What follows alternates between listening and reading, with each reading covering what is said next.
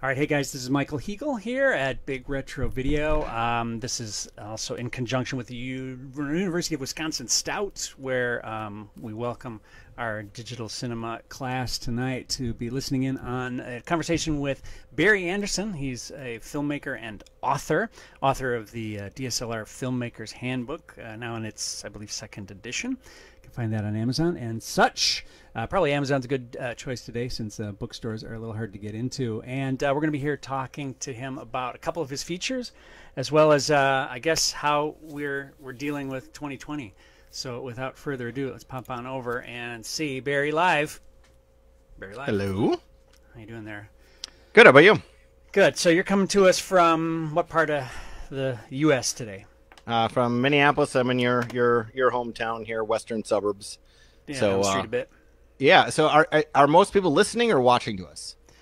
I believe that this would be watch. Then We're watchers. Yeah, they're watching. I'm gonna have to say that if we do this again, I have to step up my game because your background is far superior to my background. So well, I gotta tip my hat to you. This is a disease, is what it is. My buddy Lance, who was on the last show, started me collecting autograph stuff in in the 90s. He sent me, "Hey Mike, I got this for you at a show." It was Joseph Turkel from Blade Runner and The Shining, and it's been a straightforward run ever since of collecting memorabilia. So it's bad news, but yeah, thanks. And we're now in obviously the era where everybody's got a background that they need to worry about or blur out, and I'm sorry that we're. No, but you probably got done with a lot of freaking art direction, and you're just kind of tired of it right now after two pretty big features that were designed, very design heavy shows. Yes. So I want to go. Can we? We have plenty of time, I think. Do you have time tonight? Yeah, I got time. Deep? Okay, great. So I want to go way back and find out the heck did you get into this? Oh boy, that's a question. I feel like anybody who listens to directors and people in this industry, the common theme, I would say 97% of us, is usually from ages 8 to 12. We had an epiphany, and then we've basically been on drugs ever since, and we never leave. And that's my story. I have no family in the industry. I have no contacts to the industry. At 10 years old, when people are talking about I want to be a fireman, I want to be a police officer, I go, I want to be a director, and I said, I don't know what that is, but I'm going to go to the library and get a book on it. And I actually went to the library, found the only book on directing that I could find, which was Frank Capra's autobiography. Not bad. And at this point, my parents used to pay me to try to read because I didn't like reading. So I get a book that back in the day had to go from library to library to library. So it took like 3 weeks for this book to get to me. And I kid you not, it was at least... I just loaned it out to someone before all this happened, so I don't have it here with me. But I mean, it's like 800 pages. It's like a Harry Potter tomb. And my mom, God bless my mom, she was laughing at me, and she's like, "Yeah, there's no chance you're finishing that book."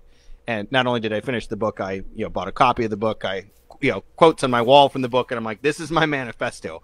This is what I'm doing. This is how it works, and I'm going to do this." So yeah, it's been a while. That's a great choice. I did a paper on Capra in college and kind of bit down hard on his philosophy and things, so I agree completely. So was there a specific movie that kind of tipped you off? I mean, age-wise, maybe you and I are not neck and neck. I think you're younger than me, but when were you 8 to 12? Because that is the disease-inducing period for sure. Yeah. Boys, at least. Well, what's weird is my family didn't go to the movies. It was a luxury that they didn't spend that on. So I was like in a weird spot because I was born after people were done playing with 8mm and 16mm film. Yeah. But it was kind of right when digital video came around, but it was like only rich people had them, and they were like 2 decks you strapped around your shoulders. So we didn't have one. And it was like right at the dawn of VHS cassettes that you couldn't really get stuff.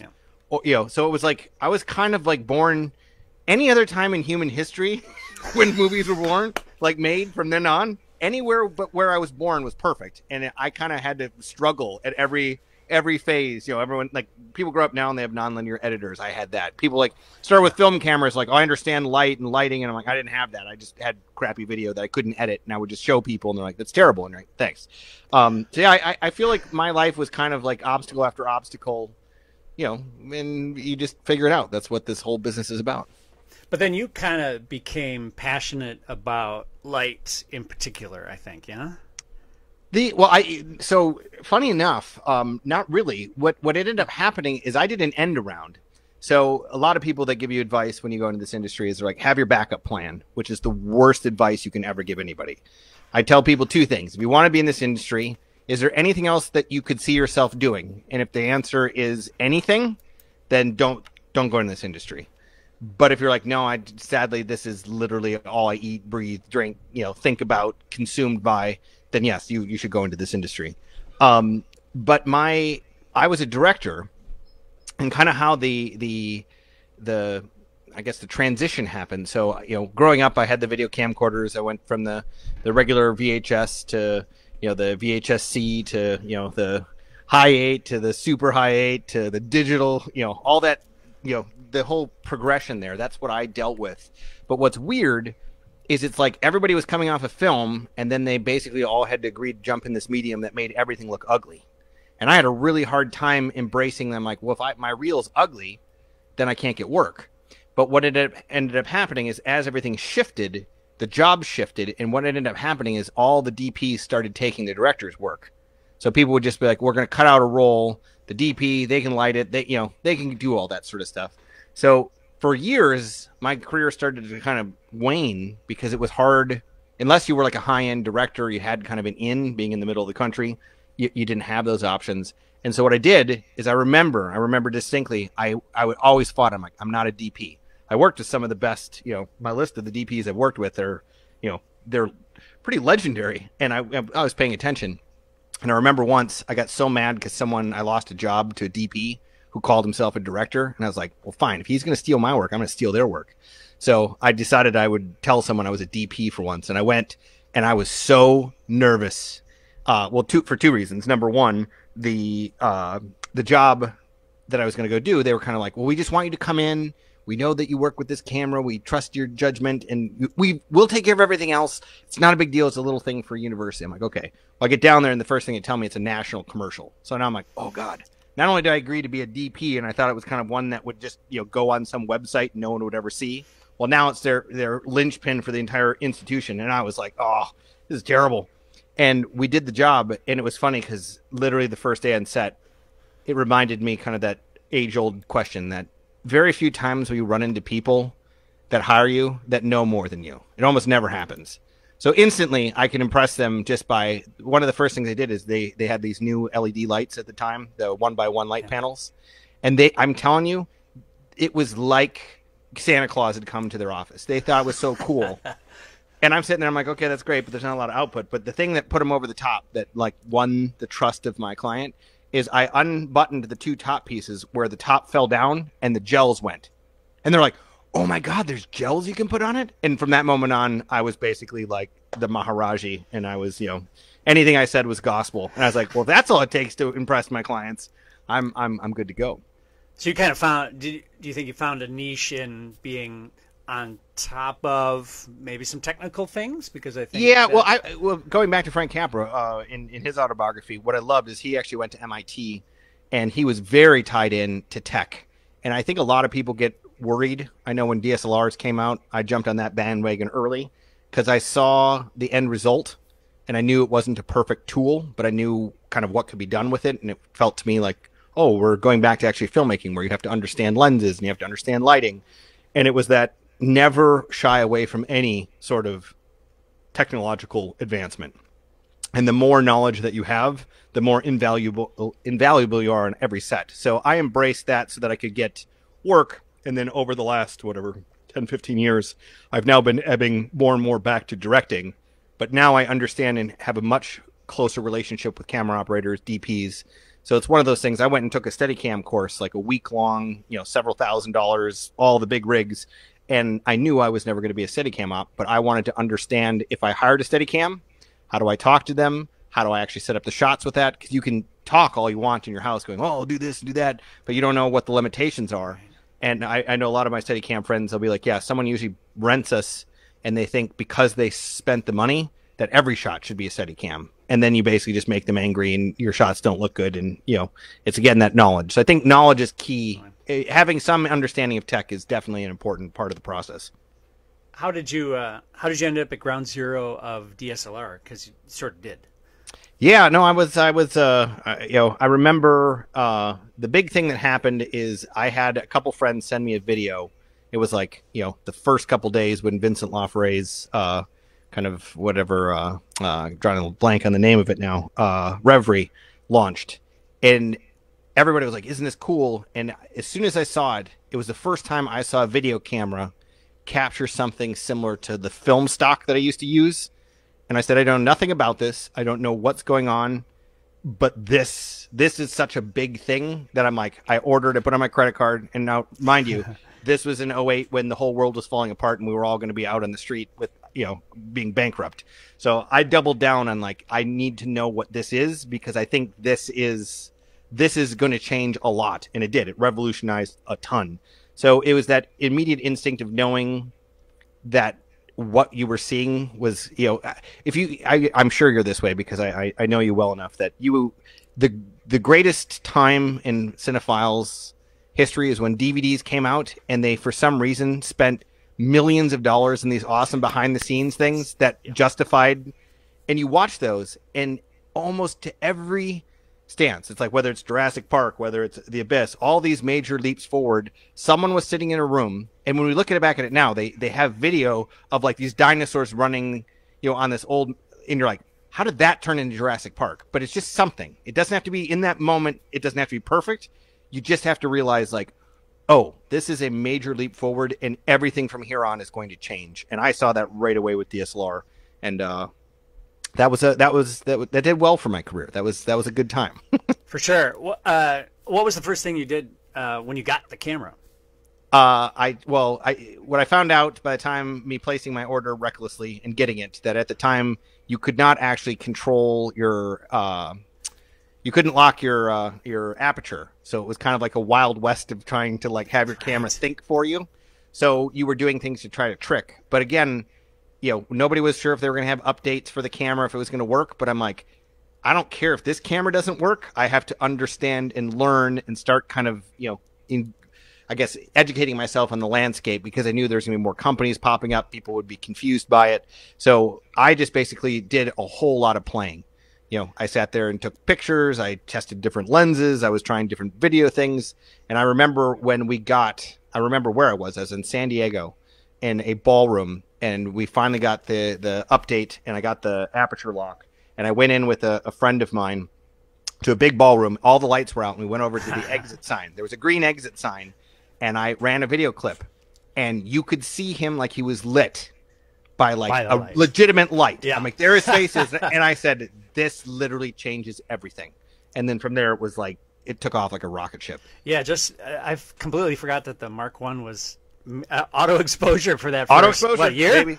Or something. It was almost a year. Yeah, I got mine in 2008, and it was in, I think it was mid 2009 before they had the ability to lock it. So you had to do a whole bunch of weird things to kind of make it work, but it was definitely not ideal, and definitely would not have tried making a feature film on it in that particular iteration until they had right.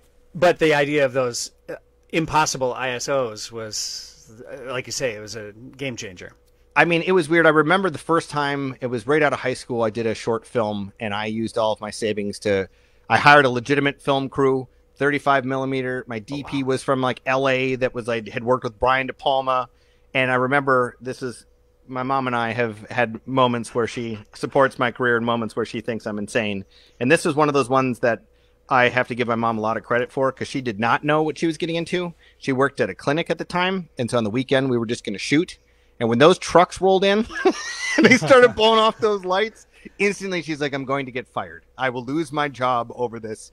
And it was like you unleashed some sort of energy, and these people were running around and cables were going. And suddenly what my little video camcorder or little quartz light I had, and I'm like, okay, I don't understand anything. And that was my college. I was just asking questions. I understanding why things were happening. And all of those things that were so difficult and so big and so unwieldy and so expensive, suddenly I'm like, man, I could just take my office desk lamp. And if I do this, this, and that like they would in a big one, I have everything I need on my desk. And so it just made filmmaking economical, but you could make it not look terrible, which was usually what you had to do. You had to make everything look really bad for a really long time. So it was just as much about the placement of a piece as opposed to the tool itself. I mean, it really was both. I mean, you couldn't have done it without, but it just made it where now you could have a small crew and you could pull off a shot that you couldn't pull off before, without, I mean, I remember when we went in first, it felt like, if you remember Die Hard, when they go in and they're going to go cut all the lines and take over the building, that's what it used to be like. They used to rip off the whole front of the box and they would like tap in and people would be like, back off. Yeah. We might actually electrocute ourselves and die right now. And you're like, I don't know. I'm not paying you enough to, potentially kill yourself. And then all that was just magically gone and you could just, create. And it was really, really exciting. Yeah. An LED panel became a 5K in comparison. Yeah. But that was before LED panels came out. Totally. That like preceded them. Cause I did the film in Italy at the end of 2009, very beginning of 2010. And like I had a 4-inch LED light, and that was like I was on the cutting edge. But that wasn't enough to like, you can't light a street with that. The physics still work. That Italian film, what did you learn on that?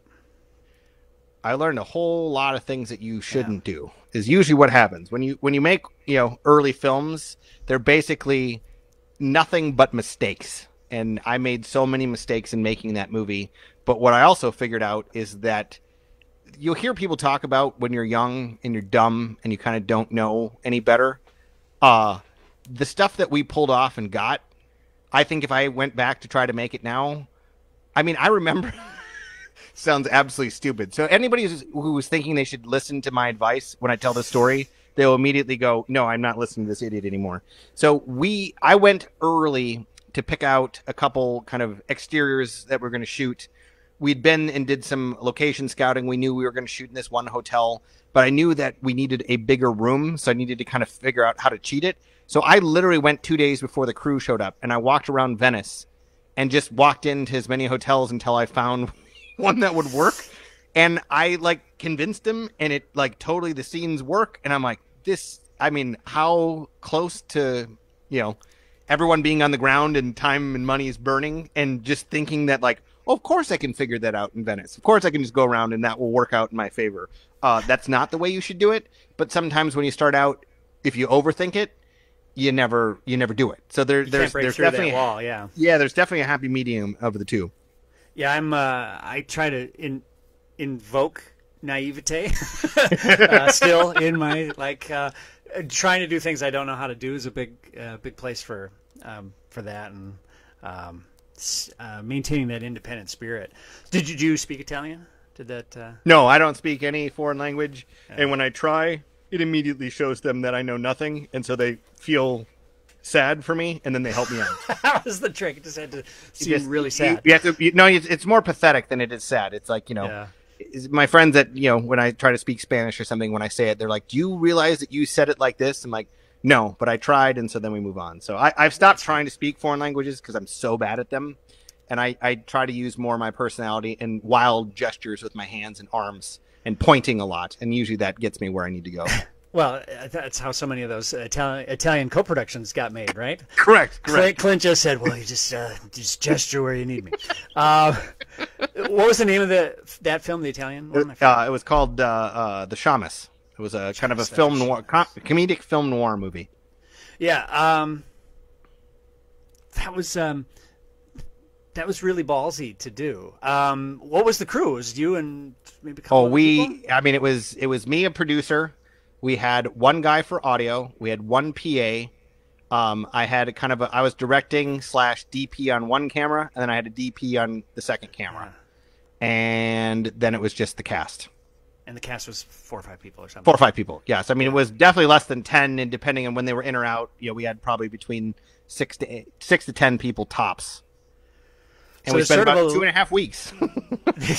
I guarantee with a regular film camera and crew, we would have gotten shut down everywhere we went. And in this case, nobody asked us. Nobody cared. we could do whatever we wanted. And I wonder how many years it took before people realized that the DSLR was what it was and what it was capable of, and whether they you have a stopping people. much higher view of humanity than I do. I do not think they have a clue that it still exists. Yeah, good. Yeah, great. I think I just taking pictures. Yeah, it's always because it's a still camera. You just click, click, click, click. They don't have to know the technical workings of it. Did you ever put down sticks in Venice proper to? Yeah, so nobody. It was fine. Nobody cared. Right? Yeah, nobody cared. Italy. I mean, usually what you do is you go out and buy lunch, and then you just go shoot in front of the store, and they're fine because you bought lunch. So. Good. Funny. And you get some food out of it. Yeah. There's a big leap between this and the two new features. What happened in between? Well, basically, I parlayed buying my first DSLR, shot that movie, and then basically that's when I started transitioning out of directing into DP. So I did a lot more kind of corporate, sports, that sort of stuff. And then I was able to come back. I started shooting my next feature. That was in 2010. So there's probably about 3.5 years in between. Then I shot a movie called Relentless, one actress in a house that we flooded with 40,000 gallons of water. So that was another stupidly brilliant idea. And then I got hired on someone to direct another feature, a little horror movie. And then right after that, I got picked up to do The Lumber Baron. And then from then we went from The Lumber Baron to Soviet Sleep Experiment. And now I'm directing a pilot for a series supposed to start the end of May. We'll see if that still stays. Right. But so now it's kind of, it's now a mix of corporate, corporate and sports and other stuff mixed in with the narrative. But the narrative has at least set itself up at the table, and I'm able to do it more frequently as opposed to once every 5 years. That's awesome. Well, I want to talk about how we got The Lumber Baron, but let's run the trailer for folks who haven't seen it, and when we come back, figure out how that project ended up in your lap. Okay. The responsibility of the lumber business is a great weight. Daddy! Your company is floundering, and you are certainly in no position to salvage it. I've put a question mark by all of the accounts that I found no evidence of payment. Are you telling me that we delivered lumber to customers, but we never received payment for it? I wouldn't trust a Lynch farther than I could toss him. Byron Lynch? Oh, yes, he's taken quite a shine to me. As far as the house goes, I don't care. I like Adeline. You need to care. If you wed Mary Catherine, our family's future will be secured. I will be going to the lumber camp under an alias. I need to see what's really going on. Looky here, boys. We got ourselves a new jack. This family is nowhere without this business. You're gonna meet with Byron Lynch, aren't you? He's kind and caring and he likes me. Are you sure he likes you? And not just your dowry? He was there. What do you mean he was there? Jonas Whitman. Been snooping around, leaking our information. What do you got in mind? An accident. What do you say, fellas? Should we give Jonas Whitman here a proper welcome? Hey, boys, careful now. Get out of the way! This family is in trouble.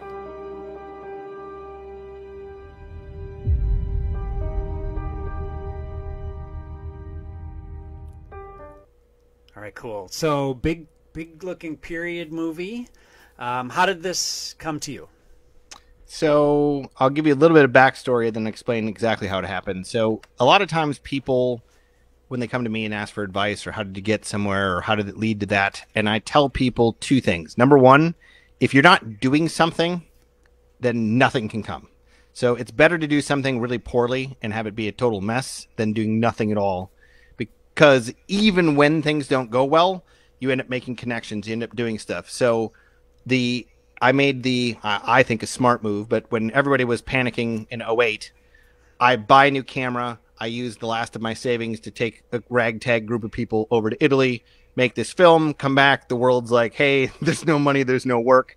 And then that helped me, by doing that helped me land my book deal. Because when I talked to the book deal, I'm like, there's a lot of people who were using stuff. I'm like, well, hey, I went and shot a whole feature so we can use all this footage. And they're like, wow.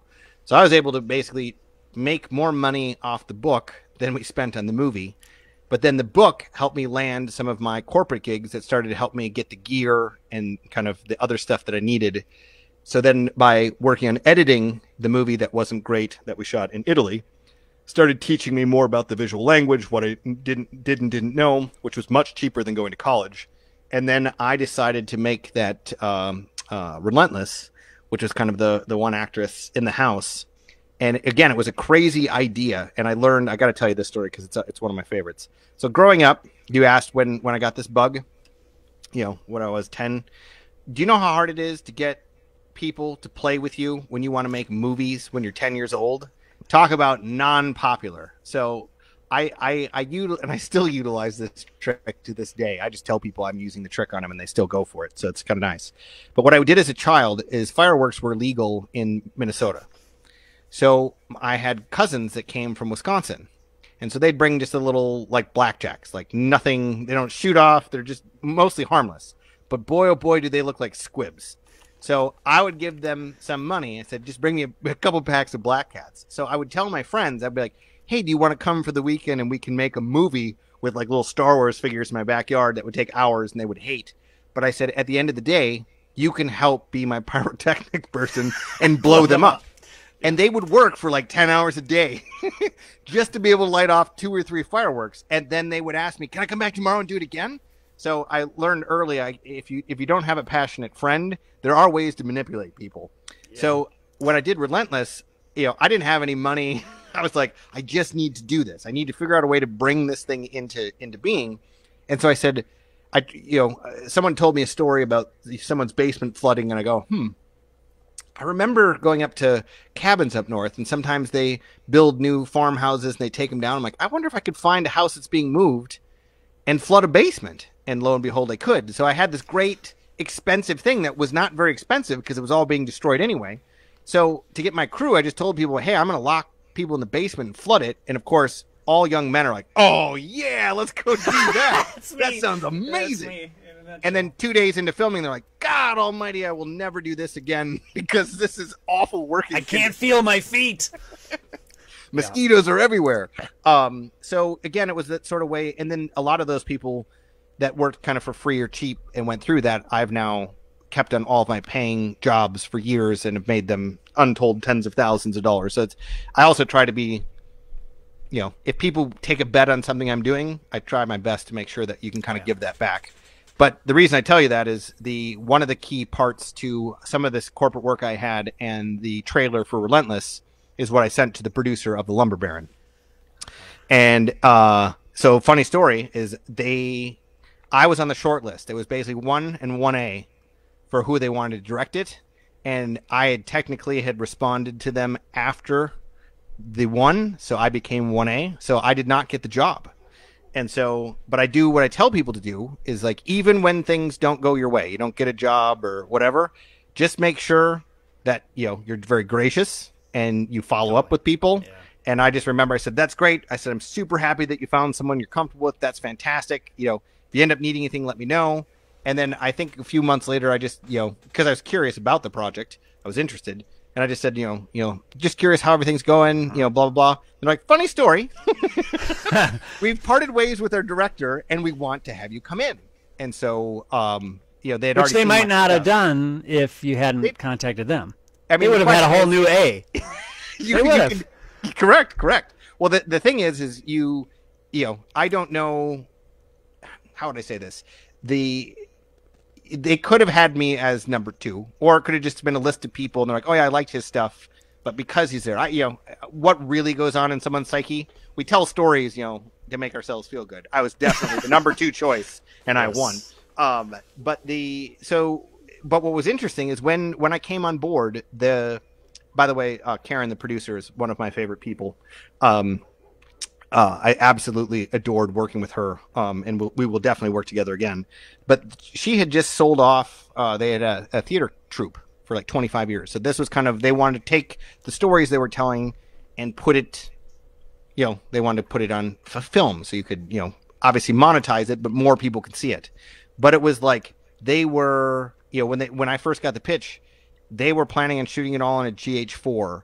They had the microphones from the theater that are taped to your forehead. I mean, it was like a whole different kind of production. And I'm like, okay. And so then, I got to work with them and kind of show them some things that I had. And I'm like, let's do it this way. And, they kind of rose to their end and found more money or more resources. And we were able to put together something that was, I think, beyond the scope that they thought they could do. But then I utilized, they only had, it was really nice. They had like 70 speaking roles in this like feature, which is insane for a low budget feature. But they were trying to pay everyone. So it was like came out to like 25 or $50 a day. So it was like glorified. You're basically working for free.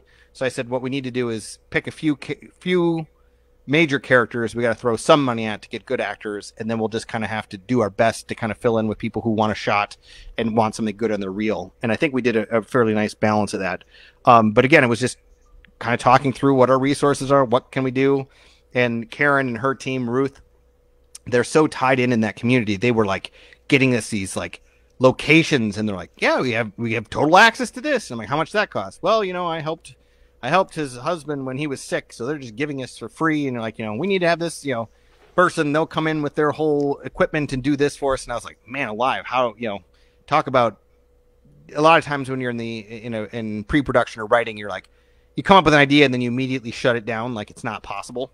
Because, I mean, in the first script that I had, for those that have not, it's a movie about, lumberjacks back in the early 1900s. But the scene was he goes out to lumberjack for the day, and then you basically wipe, and he comes right back looking like he got beat to high heck because it's hard work. And I said, we have to have at least one scene where a main character is trying to I mean, you can't not. But it was that whole thing of like, how can we possibly afford and do a scale of trees falling? But once we started brainstorming, suddenly then there was ideas that was safe and relatively inexpensive. And I mean, we basically worked with geniuses because they would come out and they would be like, we're going to land the tree, and they'd make a mark.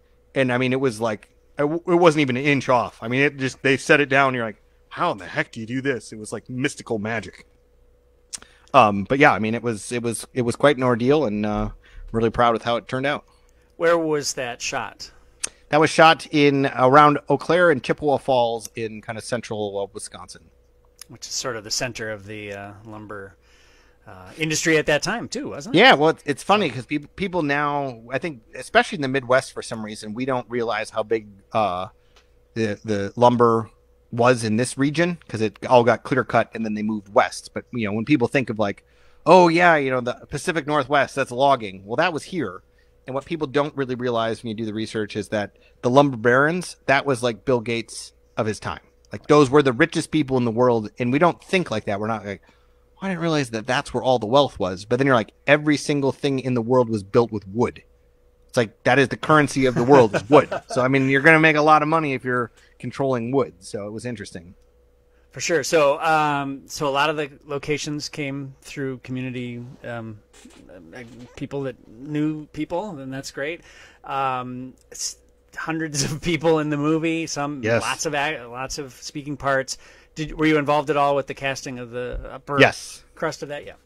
Yep. When I came on, I was a little bit late to the party, and luckily they had not cast anybody yet. They had gone through some rounds of narrowing, so I got to see all of the stuff that they had filmed and kind of figure out who might work and might not. We had some callbacks, and then we just kind of blended because originally they were going to only do people from Chippewa Falls and Eau Claire. And for those that aren't familiar, those aren't the biggest cities in America. So finding 70 quality actors in that small of a town is kind of a tall order. So we were able to find some people from Chicago, from Wisconsin, from Minneapolis, I think some from Iowa. Got one or two, I think one from Texas, one from LA. But again, they were all really cheap, and they were all really excited, and they all really kind of bit into their roles. I think we found the right people that had the right attitude, and it should have been more expensive than it was, and we got it done for less than that. It looks like it was shot in a couple of different seasons. How long did it take to make it?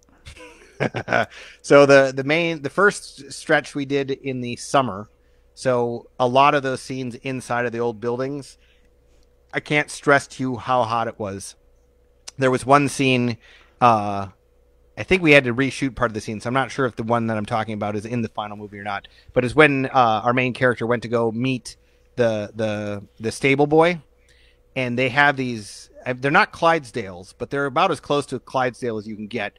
These horses were absolute dinosaurs, and there was 2 of them, and it was a small thing, and it's like 95 degrees, and we had for sound we had to shut all the doors, and so we basically cleared everyone out. We had our 2 actors. We had our 1 sound guy and my DP camera op were in there, and he was up on a ladder, and not to be on the more gross side of things, but when those horses pee, it's a lot of pee, so it smelled, and it like burned your eyes, and you would sweat, and we basically had X amount of time before our camera operator would pass out when they shut the door, so we'd be like, go, and someone would be timing it, and we're like, okay, is he gonna pass out yet? And so it was a little bit strange. Scary. Because it's taking place in the winter. Like, so we're shooting the interiors and we're dying, and then we go back to shoot the exteriors, and it was like we had to shut down production because it was as cold as it's ever been in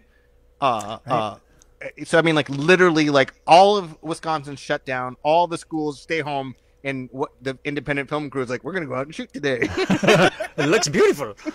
Yeah, well, that was all of the beautiful snowy stuff that I take credit, and I also take the blame. I'm glad it was the very last day of filming, because everybody hated me that I made them go out, because it was wet and it was nasty and it was awful, and it was like, you know, me and the DP were like, this is like $1 million production day, we must go out, and everyone's like, nope, we don't need it for the movie. I'm like, oh, it's gonna be in the movie. It's gonna be in the trailer, it's gonna be everywhere, because it was beautiful.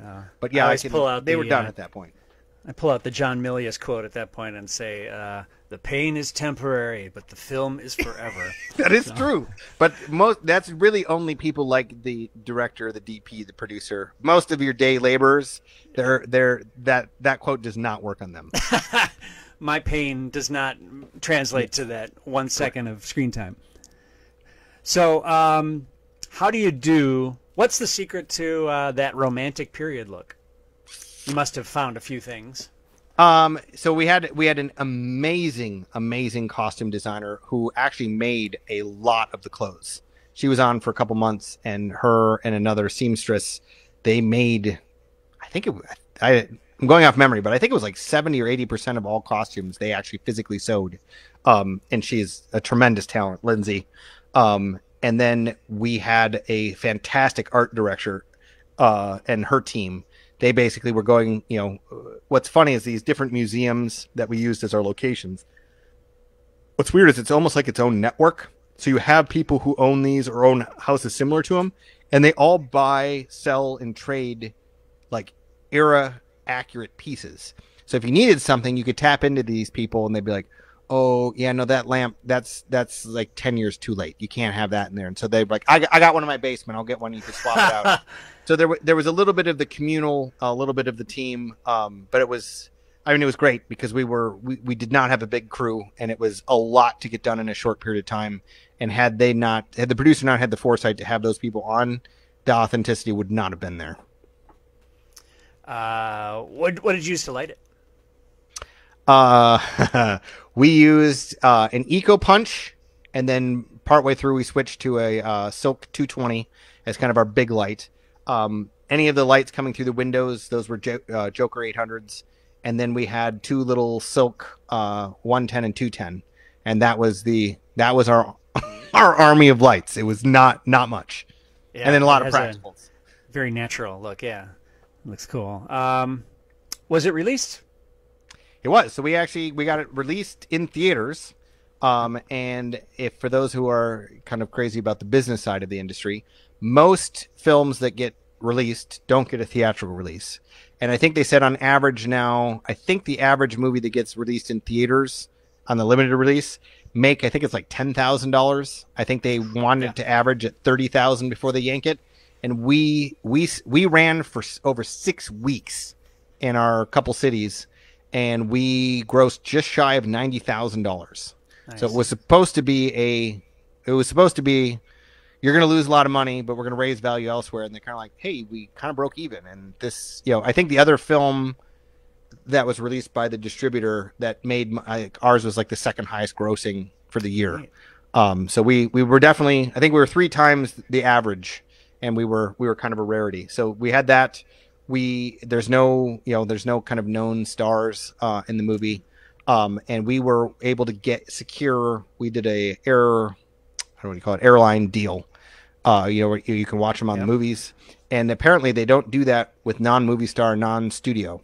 So we were able to get it because the subject matter was right for kind of families and the thing. So we were able to secure that. So it's going through its motions. I don't know how much money, it's coming in and stuff, but we're seemingly getting positive results all the way along the way, and kind of the little engine this doesn't normally happen for people, but for you it seemed to work. So I know that you're friends with Charles Hubble, and it was funny because when he was in the movie, but I brought it to him and we were talking about it, and he just looked at me because it all sounded crazy. You're like, okay, this is a weird story set in Iowa, or in Wisconsin, and he looked at me, he's like, "Are you going to do this, Barry?" I'm like, "I'm in it, Charles. I would like you to be in it." But it was kind of like that. Are you sure this is, you only get so many swings in this business? Yeah. I said, yeah. And then it's taken off, and afterwards, and he looks at me, he's like, "Is this the movie that's going to make us a success?" I'm like, It might be. We don't know. We'll see. Yeah, on paper, it'd be a head scratcher, but it's just unique enough, and it doesn't matter who's in it, perhaps, for that reason. And it looks sharp. What were the 2 cities that it was in? It was actually in 3. It was in L.A., which I actually flew out to go see my own premiere in L.A. And then it played in. I'm trying to think. It was either Chippewa Falls or Eau Claire. I can't remember. And then we were in Ontario, Canada. Cool. But I did not fly to Ontario, Canada to find out what it was like. So, how long if anybody out there watched it. How long did it run in LA then? I don't know. I don't have the exact dates. It was like somewhere between 1 to 3 weeks. I think it was like 1 to 2 weeks. No, that's great. But yeah, it was pretty incredible. The one in Eau Claire, I think we were outgrossing the Avengers on a per screen average in that city. It was just like, it was kind of like, you're splitting hairs. We were on like 1 screen as opposed to like 900 screens. Yeah, but when you see these reports, as an independent filmmaker, you're like, ha, take that, Marvel. I'm putting that on the damn poster. Were there lessons learned from this one? Oh, there's always lessons. If you're not, if you're not learning stuff, then you're in trouble. I guess on what front? I feel like I could go a lot of different ways with that. I don't know let's go with the acting front, since this is a big acting show. Boy, this is it's a deep well. You're gonna get me in trouble. All right, so let me put on the safety filter here. I think it's in the software here somewhere. There we go. So, here's what I have to say is every producer I work with now, it's a cliche on you must get the best possible actors you can in the roles. So when I hear people that are like, well, that person doesn't look the way I want him to, I don't care. Like, I will take a person that can act over someone who looks good that isn't as good of an actor or actress. I think the big thing is so much of what drives the business side of this is in having some sort of name. So when people, especially some people who start smaller and they have these big dreams, there's a reason that everything gets packaged around a star. So it's whatever budget level you're at, make sure that you're swinging for whatever fence of a star or a name or someone that was in a show with a name. There's always a way to get someone to add something to that the back of the VHS tape for us old folk. Yeah. But then the rest of it's just find the best possible people. And I guess there's questions I was going through. We're casting for this series, and as the director, I keep learning new ways of live, reading all this sort of stuff. And then I don't know what percentage. I think it's like 7 out of 10, 9 out of 10 times you just never hear anything. Like, it's just, whoop, we wasted your time. We're not getting back to you. And being on both sides of the coin in terms of, there are times where I legitimately don't have time to get back to everybody. And I feel bad, but it's also like, do I take time to respond to everybody and then wreck the rest of it? So I have some sympathy that it's not always done out of miss. So now what I do if I'm working with actors, not to be a pompous, arrogant director, but if I'm doing something and we kind of run through what I need, I will sometimes be like, hey, you could take or leave this, but I'll give them kind of a note if we were working harder or some tendency that they have that they can be aware of, that either they can either use to their benefit or something that, hey, chances are other people looking at this too, just want you to be aware of it. So I'm at least trying to give them some value beyond, so if they don't get the role, there's some sort of takeaway. Totally. Yeah. Great. Do you think that having such a big cast where, say, 70-80% of it was little local community stuff, was that a challenge in terms of giving it the big feel that you wanted? I mean, a lot of the kind of the bit actors we had really did a good job with what they were given. I think the hardest part with that is when you're strapped for time, and since we were everything was on location. Everything back in that era is tiny. So we're in like these palatial mansions that feel like their living room couldn't fit a squirrel. And so you're like, well, how am I supposed to have a whole family get together in here and film it? And by the way, we also found rich people of the past. They're all sadistic because they put mirrors on every wall in every room. So like filming anything and trying to boom for anything is an absolute nightmare.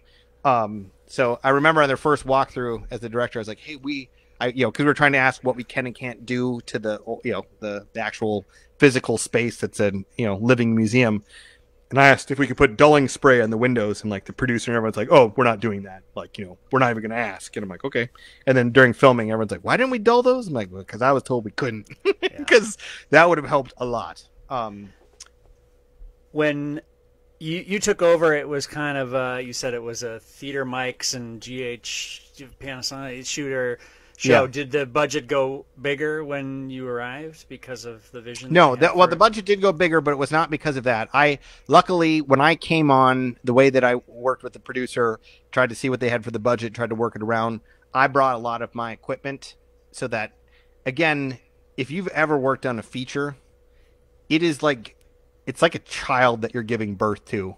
So if you're going to go through the effort, like at some point, you're like, hey, if I make enough money, I'll throw in some stuff to make sure it's as good as we can possibly be. So when I cut deals with people, I'd be like, hey, we can get you this much, which is more than they have, but then can you throw in those 2 pieces of equipment, or can you do this, or whatever the case was. And so we were able to get more bang for our buck without increasing the budget. What did increase the budget is the fact that somehow there was a miscue. We had a budget for the actors and a budget for a crew.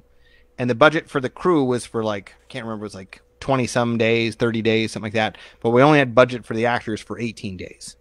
So suddenly we lost a week and a half or more of production that we were trying to cram this already long feature film into this short time. And they were long, brutal days. And it was the sort of thing where we were getting material, but we weren't getting transitions. There was no elegance. It was just like meat and potatoes that was going to kind of hack together weird. And I went to the producer. I said, so here's the option. We can keep working 18-hour days and we're going to, get to this, and this is what it's going to be. Or if you have any other resources, we need to set up another, whatever week, 10 days of shooting. We need to get through part of the edit, figure out what we're missing, make sure that if we have to change a scene or do something, and kind of make sure the whole thing blends. And they went out and got that and got us the extra shooting days. And I wish I would have a pre-edit to our pickups and then a post, because it's a whole different movie. And people think it's because you're ill-planned. And if you look at every major motion picture, there's always a budget line for reshoots and pickups after you've actually looked at it. Because if you don't, you're always making choices in the edit room that change everything. And then you're like, oh, I used to yell at my dad because he's obsessed with finding mistakes in movies. He's like, look, that water glass, or that thing got set down there. And I used to think about that. I'm like, why do they screw up so often? Well, now that I work, I'm like, we'll just decide there's a whole scene that happens that's not needed and we'll cut it out. And the continuity worked for that. But once we throw it out, continuity is out the window. Yeah. But if you catch them in the story, you don't care about those. But you'll always make the story choice over the continuity when it comes to making sure that people want to actually watch the movie. Amen. So you talked about getting more of a name actor. I think that leads us to our Soviet sleep discussion. Yeah. Yes. Let's take a moment to take a look at the trailer for that, so that people can get up to speed on it, and then ask you some of the same sorts of troubling questions. And action. Making a movie is easy. Making a good movie is like going to war. And making a great movie is nearly impossible. But for Twin Cities native Barry Andersson, you may have seen some of his work on TV or the big screen, including his Twin Cities Film Fest Audience Award winning The Lumber Baron. Today he's making the Soviet sleep experiment. My role is Subject 5. Stop looking at me! Don't look at me! Stop looking at me! That's nasty. These are prisoners that have been stripped of their identities and been promised to be released if they go through this experiment. In the film, subjects were forced to spend an extremely long period of time in this chamber. Shut up! Trying to sleep in here. Apparently, back in the 1940s, the Red Army, they did a sleep experiment where they tried to keep people awake for 30 days. It's creepy, scary. And although the film is quietly being shot on a small set in Lakeville, the talent is big. Our lead actress, Ava, she's originally from Argentina. She's phenomenal, by the way. Our lead actor, who is actually from Poland, before this film, he just finished Quentin Tarantino's new movie. He's actually playing Roman Polanski. And then we have one of my favorite comedians, Chris Kattan. Yes, that Chris Kattan. Fresh out of the makeup chair, the comedian said he jumped at the opportunity to try something new. I've done drama a couple times, but I haven't done one like this dramatic. I read the script, sounded appealing. But the price of having world-famous talent is there in high demand. He's like, hey, by the way, they're flying me out to do the Tonight Show. I wish it was Christmas today. It was like a rush of like being on Fallon on live television and then back in here. We lost a day of production with him, but it was fun because we basically just had stunt doubles. That'll be the fun fact on IMDb is can you find the scenes where Chris Kattan's in it, but it's not really him. So, seeing that piece reminded me that Paul Cram, also a Minnesota actor, is in that one. Charles is in that one. Everybody's in the tube together there. Well, it's Paul and Charles are both in the Lumber Baron as well. Lumber Baron too, sure. So maybe we should talk a bit about how you scaled up. This was shot after. Yes. Yep. Yeah. This one took place after. And so our cast is a mix. We have some of my favorite actors from Minneapolis that were in it. And then we actually, we got Chris Kattan to be in it, who's the most well-known of the actors in the piece. And then what I kind of, again, putting on the business hat side of things, we had another actress that I'd worked with before, and she ended up not being able to work on the piece. So we were kind of scrambling last minute. And we found our lead actress, Ava Dominici, who is phenomenal. She's from Argentina. She's now in LA. And it was kind of one of those things where we were kind of casting last minute. We're going through people, and she had come off a couple films there in Latin America. And she just had a really great look and feel. And I had a Skype call with her, and I think it was like 48 hours before we shot, we landed her. And then we had picked up a couple other actors along the way. Our lead actor in the piece, Rafael, he's Polish, but he was, at the time, it hadn't come out yet, but he had just finished shooting Once Upon a Time in Hollywood. And then, again, kind of actors know people, and we got another guy that was our lead Russian guard, and he was just coming off of Stranger Things Season 3.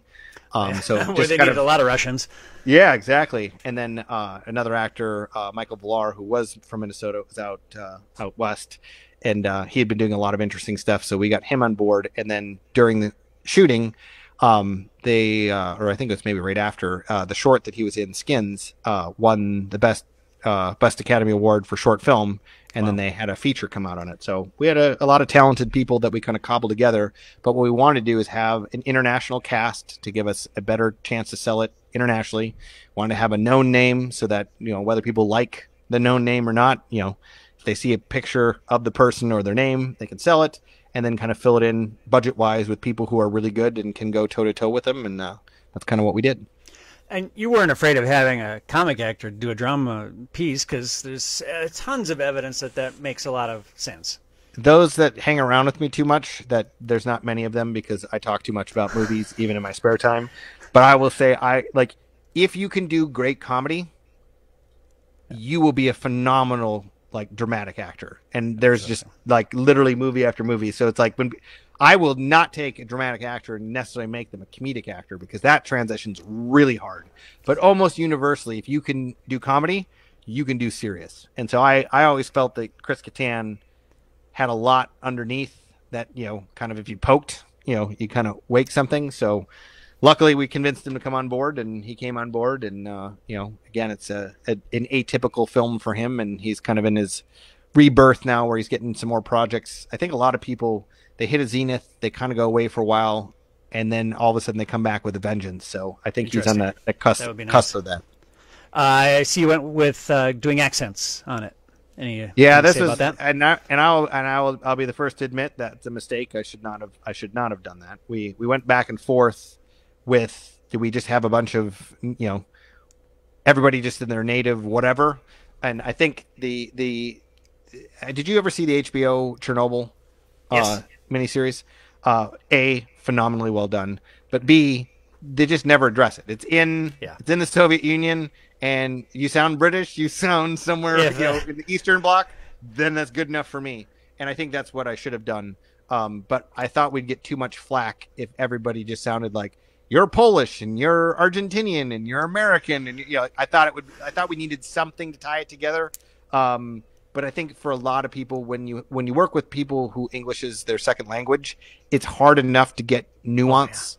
That sometimes I think you just make actors work too hard to get where you need to. So that's learning experiences. I won't do that again. That's a good one. Well, I see that with Guillermo del Toro's movies, where I think he casts people who are native speakers, and then the way his ear hears that dialogue, it sounds right, and that sometimes it doesn't. Did Charles ever tell you his Sir Ben Kingsley story about the accents on the show that he worked on? No, I don't think I heard it's that. pretty fascinating. I won't be able to do it justice, so I'll probably have him repeat it when I have him on in a future episode here. But they were doing the World War II movie, Everybody's German, and they had a lot of British guys. He was on it as well. And Sir Ben comes in after a few days of them shooting, and he says, well, are we doing accents or not? And there was that moment where everybody had said, well, no, it sounds like we haven't decided. Are we doing it or not? And so he needs to tell that story, because the essence of Sir Ben was so good that he was able to just very quick. What is the lingua franca of this film? What will we be doing? And he would have been able to do either turned on a dime if necessary to do it. He's a legend for a reason. He's a phenomenal actor. So and like Michael Caine, willing to take low budget stuff, offbeat stuff. I don't know what the thinking is, but I'm glad that there are people who do that, because you get obviously great quality in. It could be a movie like yours. Yeah. So lots of people. I will call Ben Kingsley on my next film and then tell him that Eagle sent me. You might be able to afford it. Working with people of a lot of diverse backgrounds in that room, what was that like? I mean, everybody kind of came from a very different school of acting. Charles and Paul from the blood and guts local independent scene, Argentina, Poland. It was weird. Sometimes there's a lot of filming that ends up kind of just there's a certain amount of it that's just dumb luck. So Raphael and Ava had a palpable it factor and a relationship that just worked, and that could have been a torpedo right away. Even though they're good actors, if they don't have chemistry, it doesn't work. So what percentage of the movie is them? A good percentage of it. Yeah, I mean, they're kind of leads. Yeah. So I mean, at some point, if you're not hoping and rooting and feeling them being pulled apart, then you could care less about the movie in general. So that was a huge. You can't if you don't. Usually at an independent level, when you get actors of a certain level, you don't get to cast. You don't get to have chemistry tests. You're kind of like, well, here's the money, pay or play, and they say yes, and now you just hope that what's in your head translates. So we got lucky with those two. Our actor that played the captain, he just looked the part. You just put him in there and just immediately towers over everybody. and then our hodgepodge group of patients, you know, part of it was our production designer, Chris.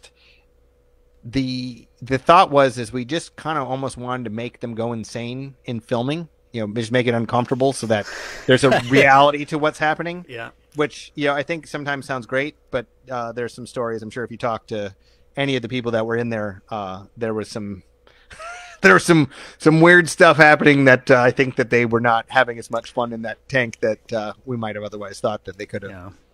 I don't think 30 years from now they're getting back together for reunions to remember that great time of working on the set of Soviet Sleep Experiment. The DVD commentary. Yeah. Day, yeah. Yeah. If you give them all a truth pill, you'd really get some good stories. I think they've been through enough experiments there, Barry. That's fine. So, how long was that shoot? All sets. We did.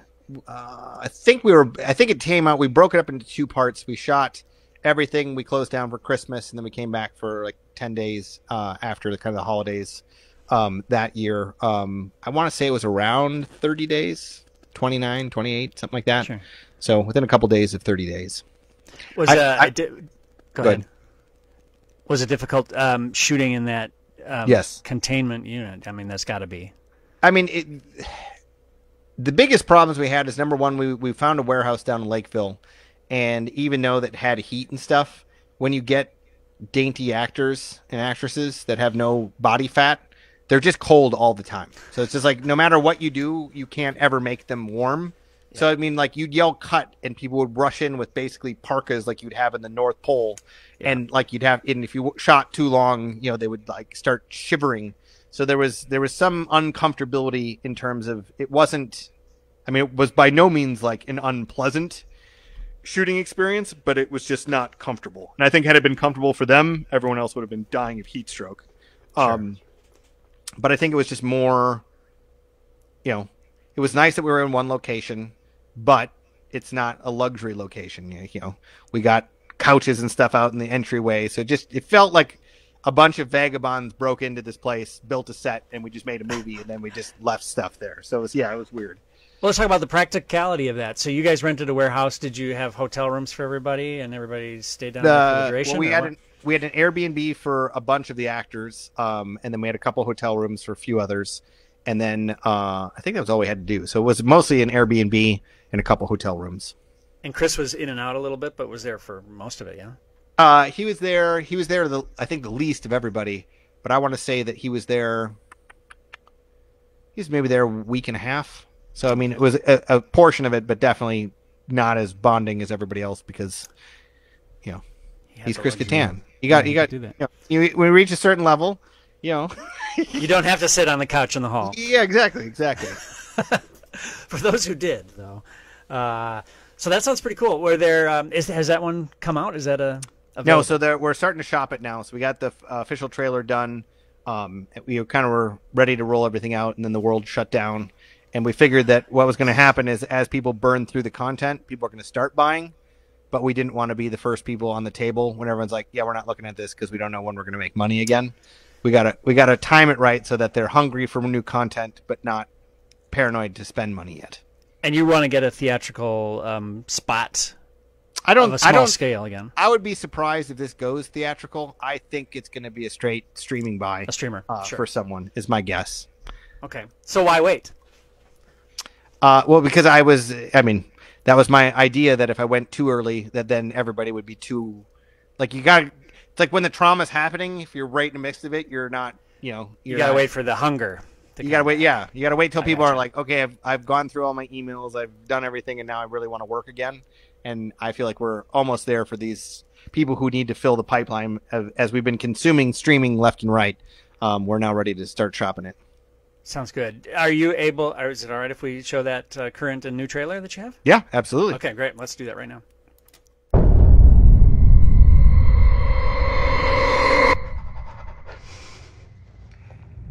Just try to tell me what you see. Madness.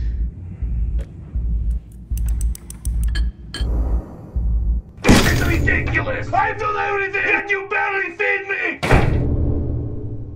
This is all madness.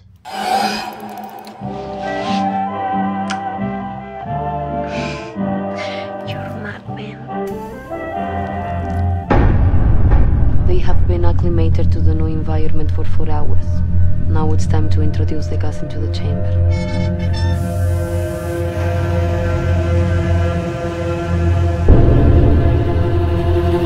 The subjects will be deprived of sleep for 30 consecutive days. This experiment is designed to test the limits of mental endurance and push the boundaries of human evolution.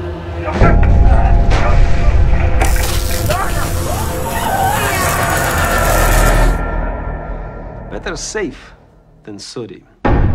Things are deteriorating quickly and everything has become seemingly impossible. Ask yourself this question.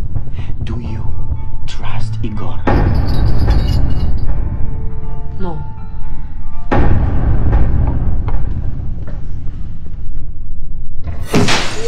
I'm not a lab rat! This is science. This is madness. What are you doing?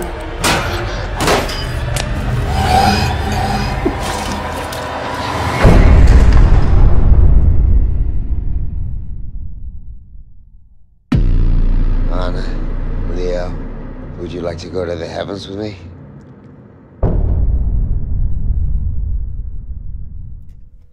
I think you're going to be able to sell that one, Barry. That looks pretty great. I hope so. I hope so. We used a lot of the ideas of trying to give us as many kind of tools in the toolbox to be able to sell it. So I'm sure we've made mistakes and we'll learn from them, but hopefully it'll go well.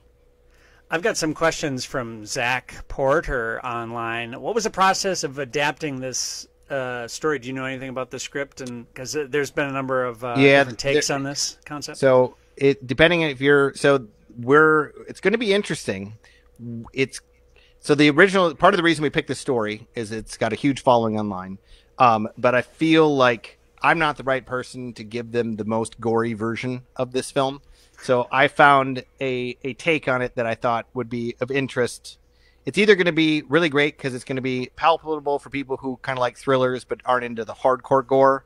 And hopefully there's enough there for people who are into gore that they'll sit through it and go, all right, we're okay with this. Satisfied. Yeah.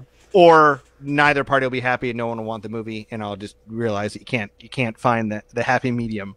But it was finding something for me that I could sell to actors, because we had two different versions of the script going, and I was putting it out to some of the actors that I had access to that had some name quality, and just kind of the gory stuff.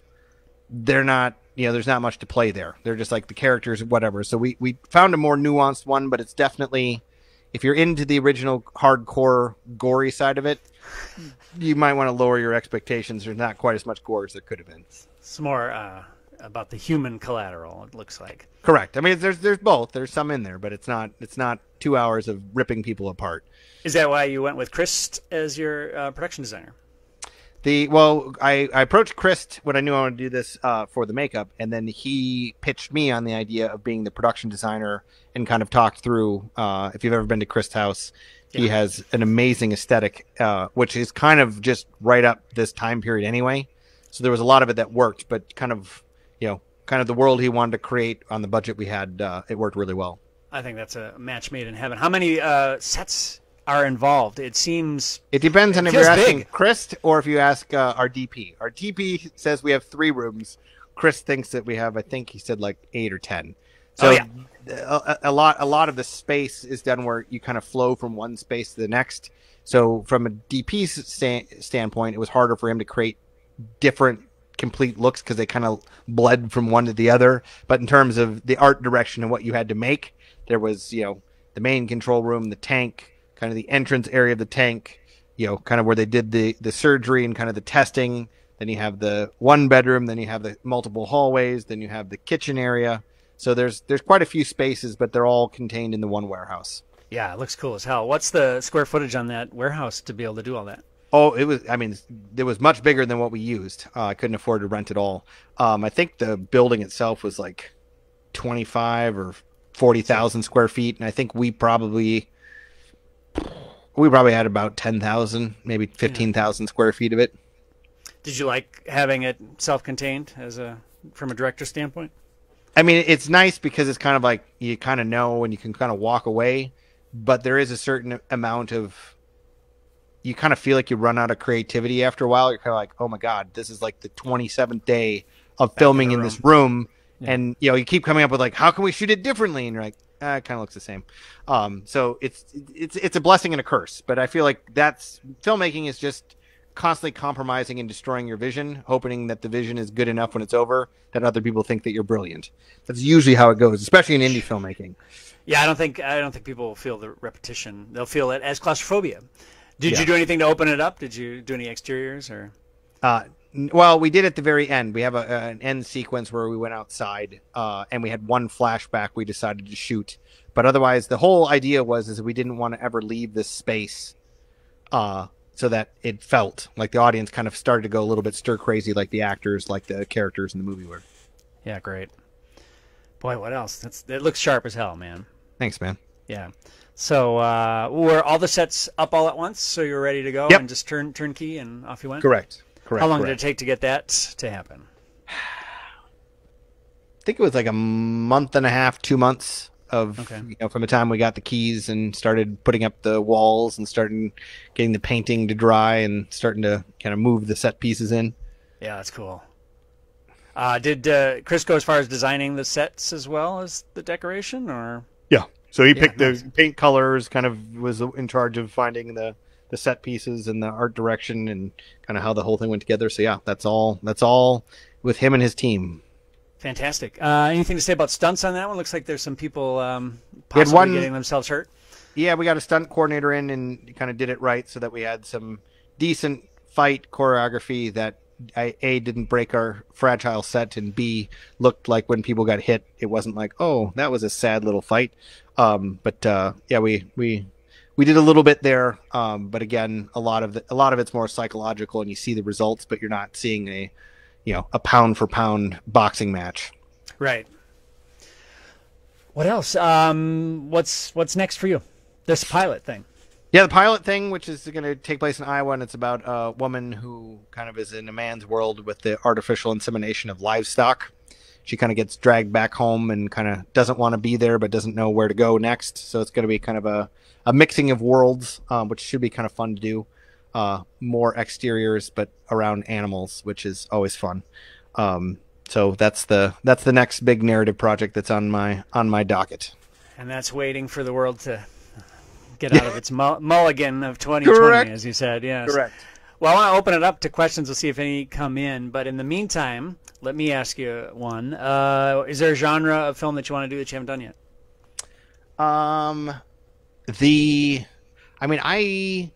I used to think I'd probably specialize in something, and I don't think I ever will. I think it's if the story and I can work with the characters, anything I can do with comedy.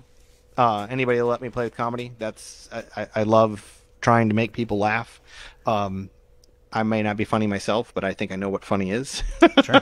But so yeah, anything comedy is good. But otherwise, no. I think it's just finding interesting things that I think will engage people and can tell stories that I think make people think. Cool. And to that end, who are some of your favorite people working right now that you look to for inspiration? Well, I just usually remind myself that I have a long way to go, but Paul Thomas Anderson is a master craftsman. Christopher Nolan's a master craftsman. Trying to think of the people that I just have to see their work when it comes out. A lot of people I like, but those are the two that I kind of look at and go, ooftas. Yeah, and they're fairly chameleonic too. Correct. So I think the fact that you're jumping genres already here on your couple of movies is it's a good sign that you're on the right track there. I think so. Of the stuff that you've made, Zach Karate weighing in, what's your favorite so far? You think your best piece, and maybe best and favorite? Maybe that might be two different things. I think they're different because it's the problem is I don't know what other filmmakers are like, but I'm always disappointed in everything I make. Because I know I have the joke of I have an idea, I get excited about it, then you go to make it, and not only do you destroy it, but it's like it's not even what you thought. Yeah.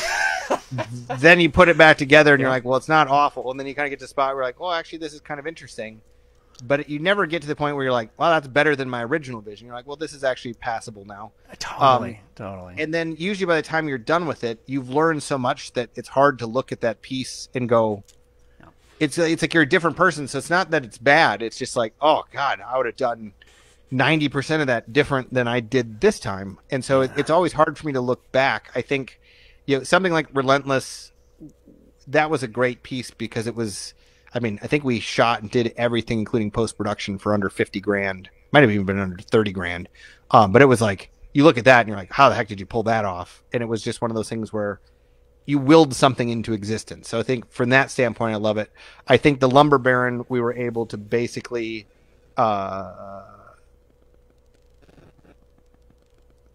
were able to take something that we didn't think was attainable and modify it a little bit from what the producer writer kind of, had in their mind, and kind of find that collaboration where we both understood what we wanted, but we kind of got there by both of us being our best. Right. So the collaboration was there. And then the fact that what's fun about that is it's not necessarily a movie that I would want to rewatch. Like I'm not my own audience for that, but watching that audience has been so like rabid. Like I've been in theaters that have been sold out, and they are just, I mean, it's like you delivered the joy of their world. And so from that standpoint, you're like, man, if I can make people happy like that, I want to do absolutely more of this. So I wonder, is that like the people who loved like Merchant Ivory stuff, but nobody ever made it for Americans? And like a little bit, I mean, they're swooping in and, hey, I've always wanted one for us, the Chippewa Falls people. I think what it is it's I was wondering if when we were making the movie if it was a movie without an audience, because it's not really a kids movie, but it's not like all this high drama and like who's sleeping with who and who's like that, it's not like a soap opera thing. So I'm like, our adults gonna not like it, our kids gonna be like, well, this is too whatever. And what we found is that it's just approachable for everybody. So if you like it, it's just a fun world to kind of hang out with for an hour and a half, 2 hours. Wow. And so it reminds me of the old saying that nobody knows anything, that what is it, Goldman said. And it really is true. I mean, you keep doing the work, and if you do the work as best you can, oftentimes it'll find an audience, and it may be different than what you thought, and you're just happy with it. So, yeah, I mean, I don't know if that answers this question. And you said it before. It's better to do it than to not do it, because nobody will ever know if it's good or bad if you don't get it out. So good, keep doing that. Yes. Good. I think that answered the question. Zach says, Zach P. These two I can always count on. Do you always have to work through finding your own cast and crew for your projects, or do you rely on your network or clients to do so? And how do you approach others or market your project to appeal to others who might not be sold on it, might be on the fence? Have you had to sell people on projects? Yeah. I mean, when I've cast people before, I've actually had to go meet them so they could approve me as the director. It's always an interesting place to be.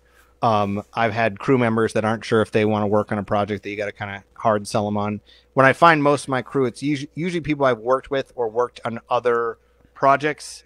But then I always try to find new people to kind of get on production so that I can kind of test them out. Whether it is if they work for free or cheap on a feature or on another project, and then kind of find who has that right energy. Because it's very important for me to have a kind of a positive attitude on set where people are just like, no matter what bombs get dropped in our lap, we're like, okay, we'll figure out a way to make around this, as opposed to people who kind of get freaked out because it's hard enough as it is, but having that extra pressure of trying to keep everyone else calm is really hard to do. You have a little bit of a repertory group that you keep pulling back. I suspect that'll always stay the same. Is it the same on the other side of the camera? Yeah, I mean, I think both. I mean, you always try to figure out who you can, Christopher Nolan works with all these people over and over and over again, and then all of a sudden, for whatever reason, he starts working with new people. It's kind of that, maybe people are in a different spot in their life. Maybe a project calls for a different type of person. You like working with them, so you give them a couple shots. So, I mean, I wish I could produce and direct more so that I could keep my favorite people working more often and I could work with more people on top of it, but it doesn't work that way.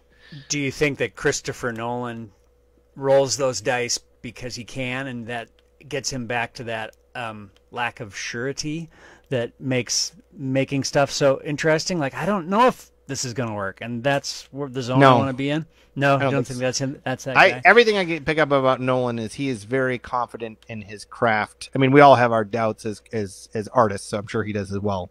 But I think mostly now he trusts his gut and he tries things because he thinks they'll work, not because he. I think Spielberg was more like that, where he maybe didn't want to work with the biggest actors because then there can be an ego struggle between the two. Sure. But I don't feel like with Nolan. I think Nolan usually works with other British folks, and the British community seems so tight that I don't think there's a lot of that drama that sometimes there is with American actors and directors. Maybe. Aaron asks, are you involved in your editing? Or at what level? I work in these last two films, my editor did a rough edit, and then we went back and forth with some notes, but then I spent weeks, if not months, sitting in the edit room with him, where we would just basically throw things against the wall and be like, well, what do we, if something's not working, we're like, what do you think about this? And he'd spend an hour editing it, and then we'd watch it and go, nope, that's not it. And then we'd be like, oh, well, now how about we just rearrange this here? And so it was basically like we would just, if I'd run into a brick wall, he's like, let me try something. And if he's like, I can't get this. And then the whole time I'd just be running in my head all these different scenarios. I'm like, oh, what about this? And so like I was a creative juice to kind of make sure that we didn't get stopped, but we were always re-editing a scene like 9 ways to try to figure out a way. Can we make this better? Can we make it tighter? Can we, change the pacing in a way that works better? So yeah, I've been highly involved, but I do not sit at the keyboard and do the edits. Sure. Did you allow for a big piece of time for post then with that in mind? Yes. Yeah. I've now realized that most of my magic happens in the edit room because we've failed so badly on set that we need the lifeline in the edit room. Proportionally, what do you think time is spent on post versus production? I mean, if we say an average production's 30 days, I would say post it's at least double, if not I was thinking you were going to say that. Yeah, double or triple. Yeah. How long was pre-production on Soviet? Shorter than it should have been. We basically were kind of like trying to get stuff lined up, so we'd been working on it for quite a while, but then it took a while to find the right spot to land, and then our runway was really short. We had some problems with our cast dropping out and stuff like that, so a lot of that pre-production time was just in panic mode, like getting the pieces that we needed as opposed to making art. So I think we knew months in advance and we were kind of working on it, but I'd say that month and a half, 2 months of real crunched pre-production was basically all we got. For sure. My buddy Jason, who's worked on a lot of our stuff, asks, is there an actor that you really want to work with that might still be I'll add that might still be in your reach. In my reach. Well, you've told me Ben Kingsley. Give me your favorite. Oh, Ben Kingsley, sure. Let's put him on 1A. I love people like I'll just go to older actors because a lot of times they age out where they can't make a lot of money, and sometimes you can pluck them. But oh my God, now I can see his face. I can't think of his name. What did he do? Did you ever see In the Bedroom? No, sorry. I've been in the bedroom, but yeah, no, and it sounds racy, but it's not a racy movie. Give me 1 second. Look it up. I gotta look it up because now it's bugging me. It's not. He's so compelling. I can't remember his name. That's how I want to work with him. So well, that means that he can transform himself to whatever role. Tom Wilkinson. Oh yeah, I love Tom Wilkinson. He's in the Full Monty. Yeah. So I mean, I have a weird love affair with actors because I think what they do is so bizarre. Oh yeah. That actors who actually not an actor. This will be a surprise. Have you watched the new Netflix series Lost in Space? No, but it was recommended to me as being pretty interesting. It is pretty interesting. But there's an actor in there that is phenomenal. His Ignacio Saracchio or something. I don't know how you pronounce his name. But he's booked, but we actually tried to get him for this pilot. But I listened to a podcast with him, and the way that he approaches acting, like instantly, I'm like, yes, we would be friends. I'm in love with like this guy. Work friends, because like just how he views the partnership between him and a director, his responsibility as an actor, how he interacts with the crew. Like instantly, you're like, that's the person I want on my set because you're talented, and also you're going to make the project better, not be someone we have to dance around and kind of kiss your butt. I have a long drive to work, and this last year I've been spending a lot of time listening to the various conversations, actor on actor and actor roundtable things that Hollywood Reporter and Variety and all sorts of other online magazines do, and it's just fascinating to hear them talk about the craft. And it's come back to me that acting is the greatest special effect. If you can get really good acting, you need it. And it's why I think live action filmmaking is so frustrating until you can reach that, and it feels like you've reached the scale where you're starting to see some of that. So good for you. Thanks. Were you involved at all in raising the money for your projects, or did that come with the producers? The Lumber Baron, I was not involved with any of the fundraising in that one. For Soviet Sleep Experiment, I was involved with raising the funds for that. Are you able to talk about the size of those two budgets? We talked about your low budget piece, but not the. I think they published Lumber Baron. I think it was around like $300,000, something like that. Yeah. So it's money. It's not nothing. But for a period film at that scale, really small. Yeah, it's definitely really small. And Soviet Sleep Experiment it's listed as $1 million, but it was less than that. Yeah. Take that at face value, sure. Not the sticker price, but that's definitely it's a suggested retail price. Yeah. Not the manufacturer price. Oh, very good. Do you have any advice to people who want to take this on as a career choice? I have two consistent things I tell people.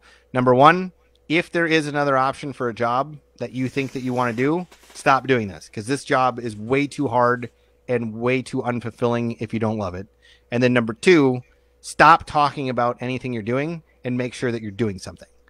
Like, I don't care what it is. Like, make sure that you are absolutely going out there shooting, like, especially now, by yourself, running tests in your house, coming up with things, writing, breaking down scenes from other movies. Like, this idea that waiting around for something to happen or waiting for the perfect script or waiting for the perfect opportunity, you will miss out on everything if you do that. Just remember, James Cameron started on Piranha 2. Directing. Yes. Piranha 2. Although, boy, I dug into a couple of the Roger Corman pictures that he was involved in various scales with, and listening to the commentary and documentaries on those, how he was hired as a production designer and co-directed scenes and bitched at the real director and stuff. So he knew he was destined for let's say bigger things, for sure.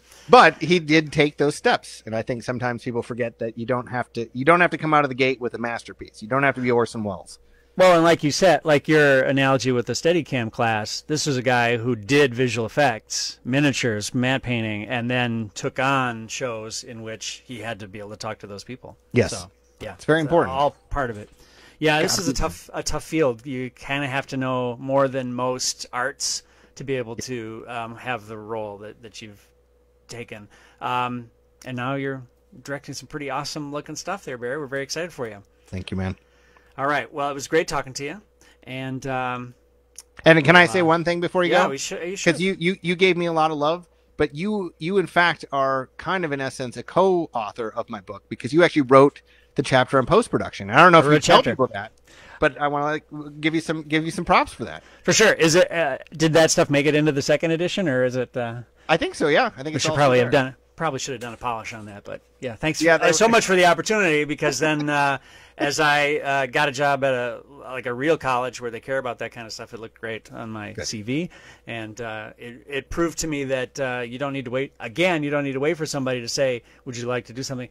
So I've written one on my own. It's fun as hell. Awesome, man. And you only have yourself to blame when it's bad, which is yes, nice. Exactly. So that's the curse of our lives. Yeah, that's a great takeaway. Falls on you. Well, we'll be watching what comes from you, Barry. Thank you so much for joining us tonight. And my students, thank you as well. Yeah, tell them thanks for spending some time with us. For sure. All right, and we'll see you guys in shows to come. Probably again next week, pull in some of our other pals who are deep in the weeds on this kind of filmmaking stuff. So we'll see you guys later.